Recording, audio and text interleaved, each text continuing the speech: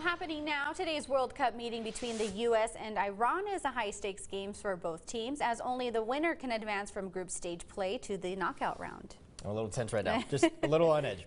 KTSM 9 News reporter Tawny Davis is live in West El Paso at a watch party taking place over there at a local sports bar. Tawny, what's the scene like over there?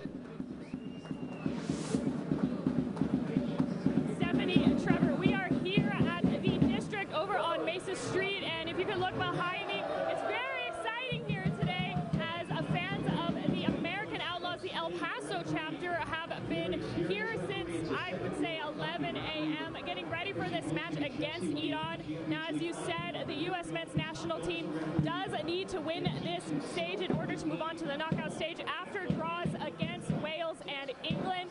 Now, you can see the drums are here, the fans are ready.